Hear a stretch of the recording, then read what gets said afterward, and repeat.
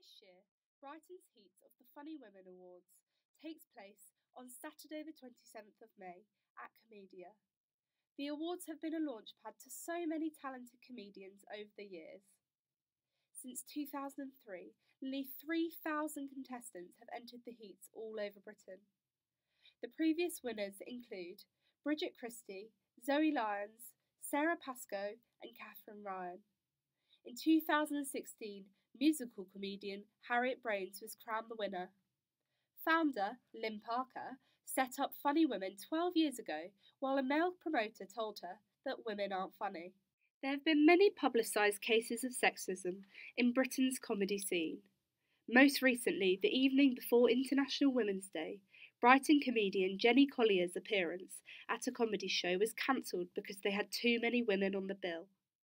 I'm still waiting for the day where we frequently see a full panel of female comedians, and people stop insinuating that female comics are somehow a separate genre.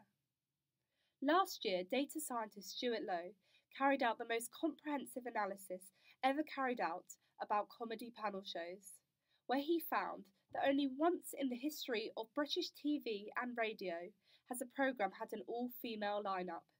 He gathered his research by listing every host, participant and guest of every comedy panel show and collected his information over 5 decades. His findings were astonishing.